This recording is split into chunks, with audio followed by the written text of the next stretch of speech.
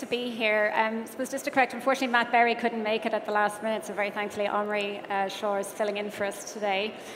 So I'm going to start, actually, I guess, with you, Nate, because you started off as a healthcare provider, and your career has evolved, and you now work in tech. Yeah. So tell us a little bit about the journey and how you got there. Yeah, so, I started out as an EMT. EMT in 1998, I absolutely loved patient care.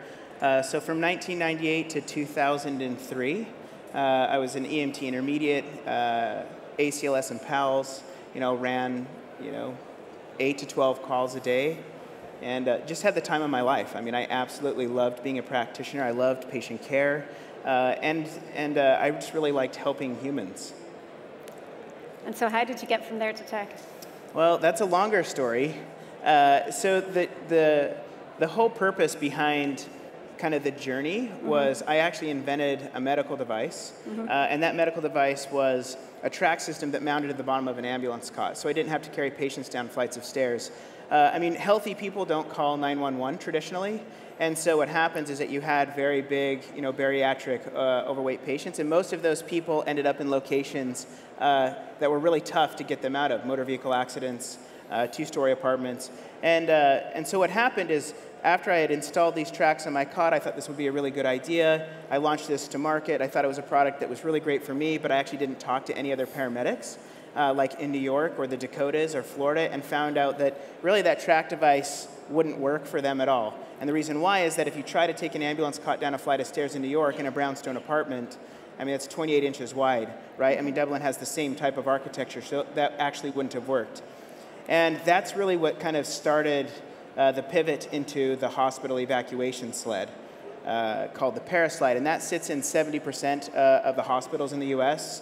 They're shipped all around the world as well, but I kind of went from an ambulance cot and track to this Paraslide. And this had a tremendous amount of success, and this was acquired by Stryker Medical in 2009. And that was the introduction to hardware and software. So a lot of the devices at Stryker, from a patient transport perspective, we put a lot of software in our products. Okay. So anything that lifts and lowers an ambulance cot, right? There's a ton of technology in there. And then as an ambulance cot comes into the back of an ambulance, it needs to recognize that ambulance cot to lift the ambulance cot in the back of the ambulance. So that's kind of how tech started and evolved. Okay, good. Yeah. And so yourself, Omri, because you're not medical yourself in your background, but you've also ended up running a kind of a medical company. Well, and how did that happen for you? So, as a background, third startup that I'm involved with, and about 3.5 years ago, my father came to me with a simple question. Did you see me inject my insulin? So he's diabetic and injects insulin 4 times a day. Wanted to see if I saw him, and my answer to that was no, meaning no, Dad, I didn't see you. And he understood that as no, Dad, you didn't inject it. And he went to the restroom and injected a second dose of insulin. So he's fine today. 30 more minutes, it wouldn't be the case. And we've started thinking about how do people manage their medications, because that's, that might be deadly. And when we asked, first of all, my father, who's really technology-oriented, why didn't you use any solution? He was like, I don't have any.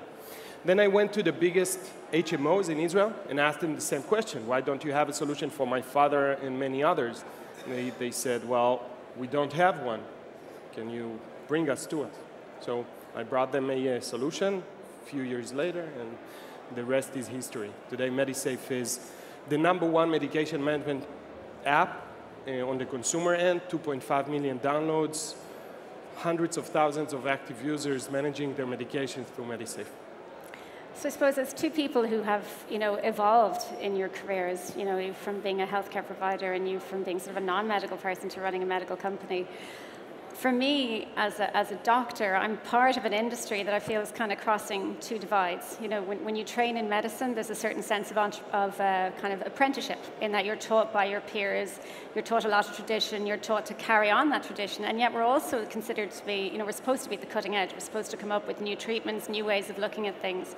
The healthcare has been very slow to evolve. Probably in the tech industry, at least doctors have been a little bit slower to evolve from the way we do things. So have you any advice for how we get healthcare providers to embrace technology and to change? So we're right there.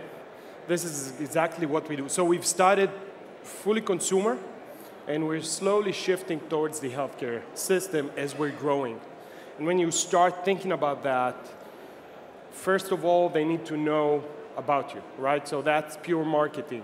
But more than that, what we found out is that physicians are very tilted towards research. We just released last week a study showing that Medisafe indeed increases adherence by 10 to 20% more than the control group.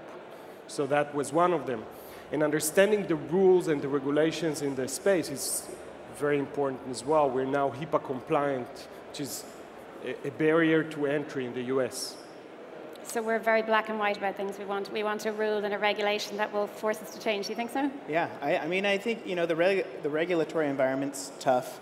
I mean, that's kind of why, I think that's what's impeded a lot of the progress. I think a lot of people actually want to embrace the change, but I think to his point, the consumer side has broken that barrier down a ton.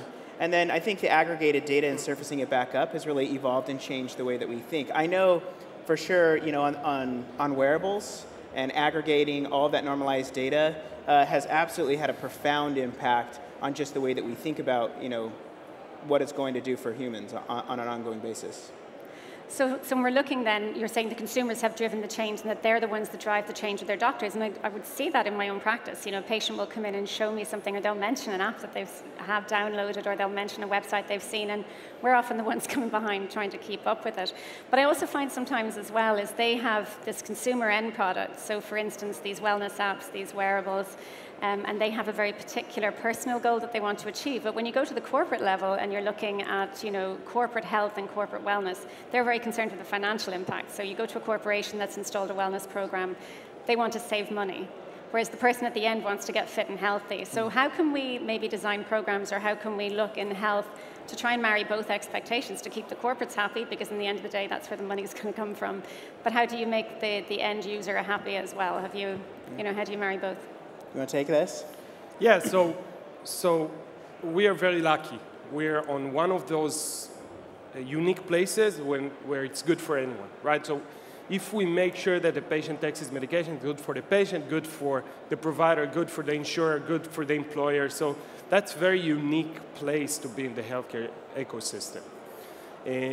But you need to take the same product, kind of fit the right language to the right healthcare constituents. So for the consumer, you're going to say, hey, you're going to take your meds, you're going to feel very well, et cetera, et cetera. For the healthcare ecosystem, you come and say, hey, we improve adherence by 10 to 20% more. That reduces hospitalization. That's going to worth billions for you guys. So you focus on the outcomes for the healthcare providers, right, and then you go back and just keep the user happy. Okay, yeah, I take a look at the operating model of companies, right? I think the reason why there's interests that are misaligned there is that fundamentally, like the operating model from the CEO's perspectives, they're looking at stop-loss claims, yeah, right? Which isn't a super healthy point of view for the overall health and wellness for those individuals, right? Whereas, a person that's in charge of wellness is actually trying to improve humans' lives. And the thing is that a lot of the outcomes from that aggregated data are actually pretty profound. Like, it's just not the fact that you get happy, healthy employees, right? It's that they're more engaged at work. They're more productive at work. And so I think we've seen the wearables, but I think the progression that actually needs to happen is more platforms that aggregate, normalize the data into cohorts across all of those devices, like every device, and then allow individuals just to choose which device they would like, and then surface that data back up to corporate entities. And then they would have probably more of a sense of purpose behind the operating model. Like, it's just not about stop-loss claims. It's actually about the real impact that it's happening on the work being done in the organization.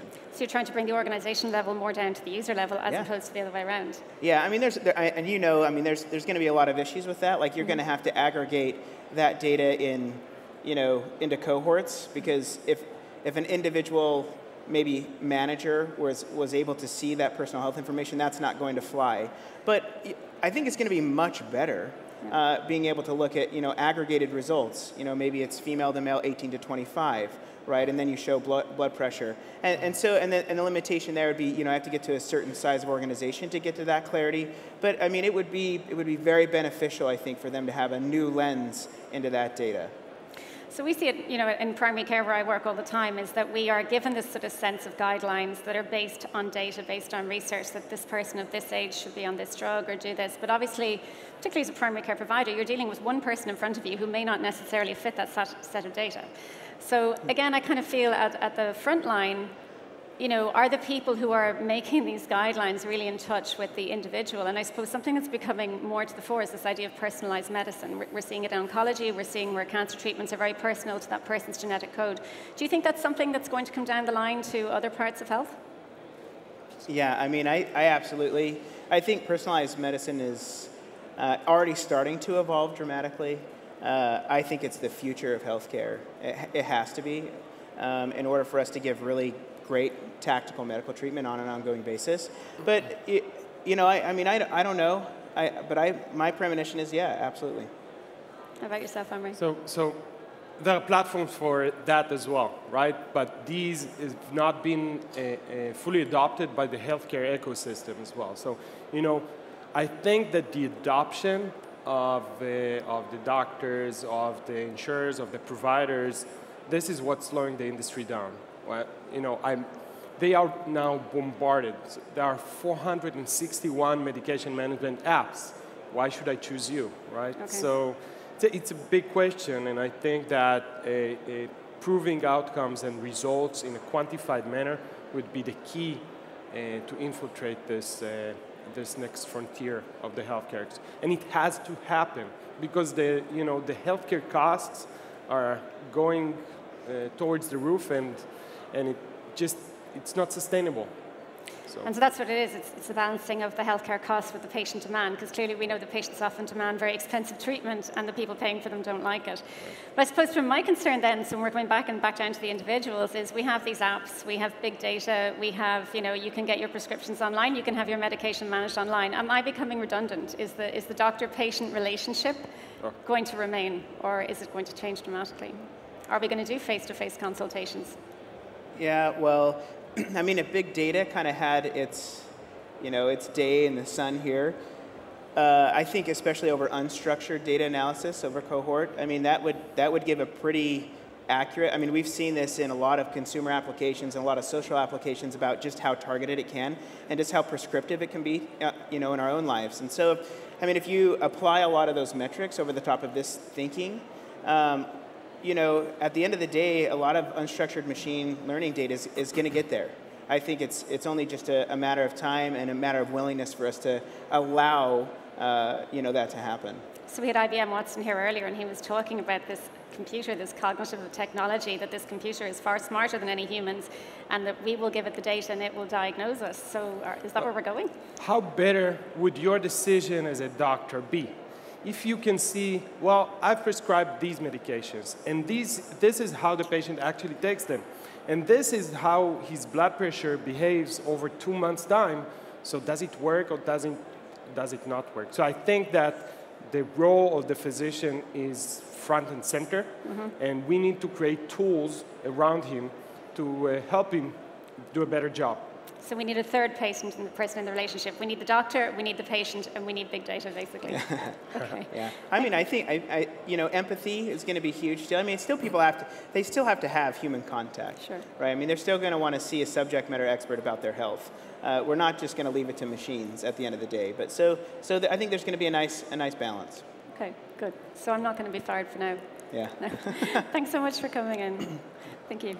Thanks. Thank you.